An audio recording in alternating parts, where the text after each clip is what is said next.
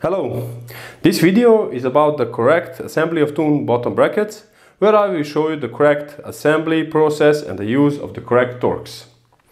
So what we have here is a standard steel frame with 68mm BB housing.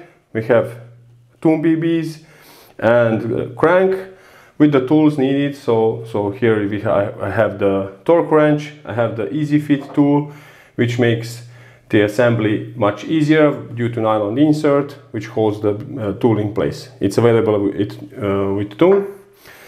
So first thing, we have to figure out the thread direction.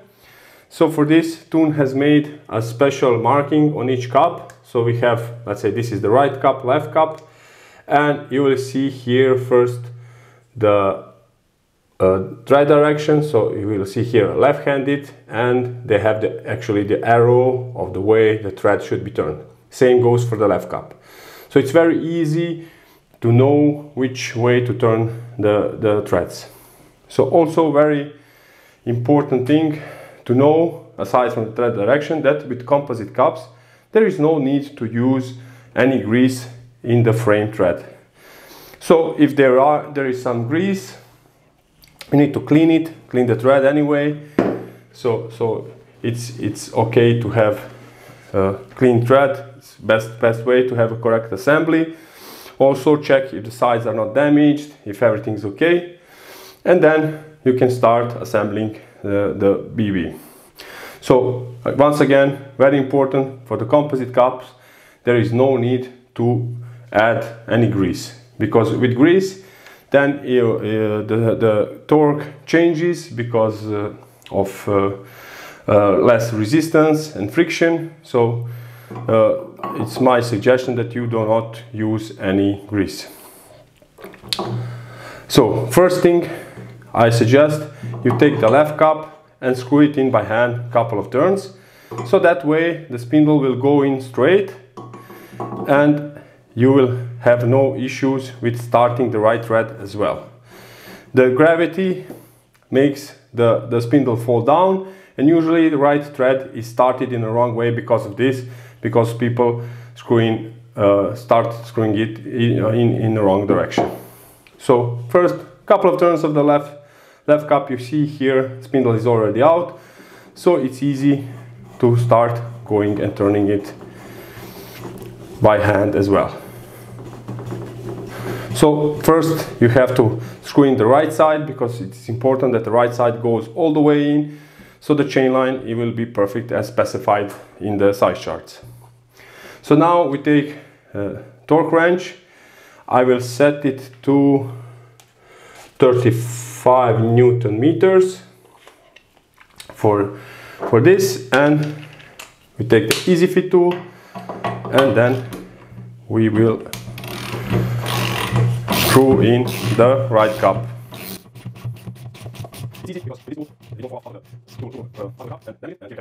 Then we change and screw in the left cup as well to the same torque. So 35 Newton meters is more than enough to have friction between the thread and the cups. Also the shoulders here provide additional friction from the outside, so that the cups will not get screwed in.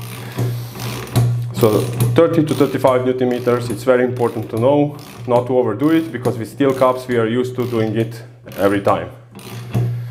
So here we have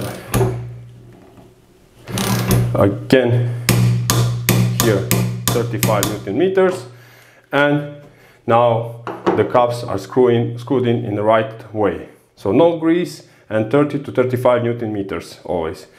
Then check if all is good, if the spindle is running normally.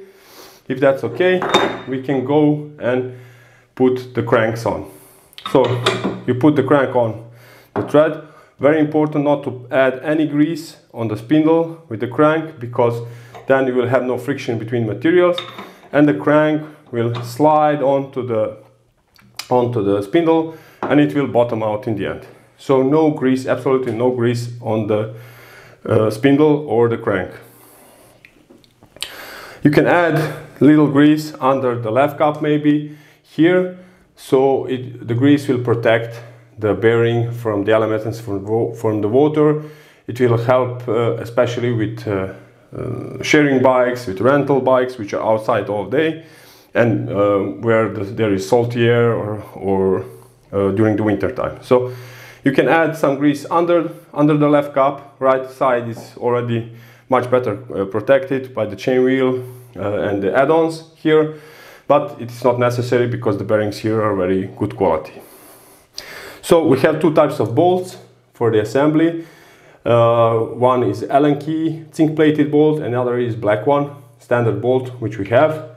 Here you will have also some Loctite added, so it will fix the bolt inside. The assembly torque, recommended assembly torque for the bolt is 45 to 50 Newton meters. So we will add this now to our tool. So we will put it at 45.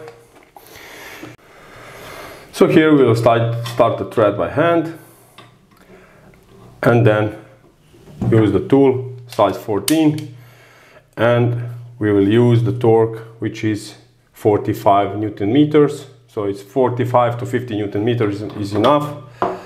And then you hold down the crank and start screwing in.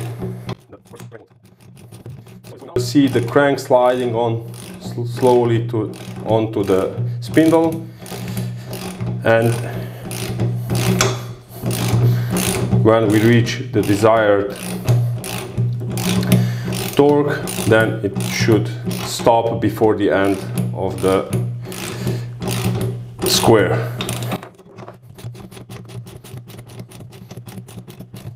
And there we have it. Here now the crank is here. You will see that it need not reach the end of the square. It's very important not for the crank not to bottom out, and it has enough torque that it will be fixed for its lifetime. So that's the correct assembly process with the torques and the grease use. So once again, to recap everything: no grease on the threads or on the cups, no grease on the spindle, torque for the cups is 30 to 35 Newton meters, and torque for the crank is 45 to 50 Newton meters. Thank you for listening and for watching.